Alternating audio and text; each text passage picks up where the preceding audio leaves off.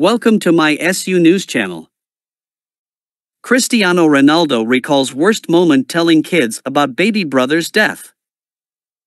Cristiano Ronaldo was upfront and honest with his children after his and Georgina Rodriguez's son died during childbirth in April.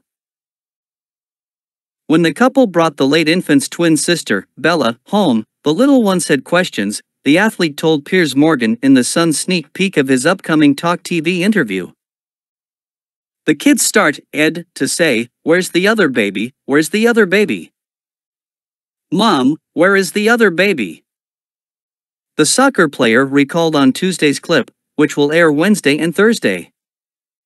After 1 week I said, let's be upfront, and let's be honest with the kids. Let's say that, Angel, which is his name, he go to the heaven, Ronaldo continued. Cristiano Jr., 12, and his 5-year-old siblings Alana, Eva and Mateo now understand that their baby brother died. They say, "Daddy, I did this for Angel," and they point to the sky, the Manchester United player explained. "Which I like the most because he's part of their lives. I am not gonna lie to my kids, I say the truth, which was a difficult process." Ronaldo went on to call that time period the worst moment of his life since his father's 2005 passing, saying he has never felt so happy and sad in the same moment.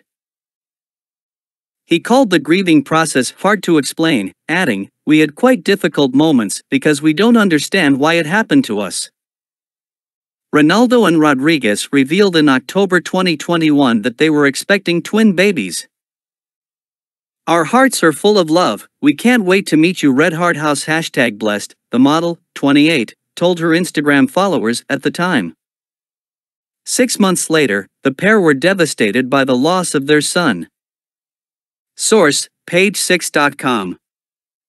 Please like, share and subscribe. Thank you for watching.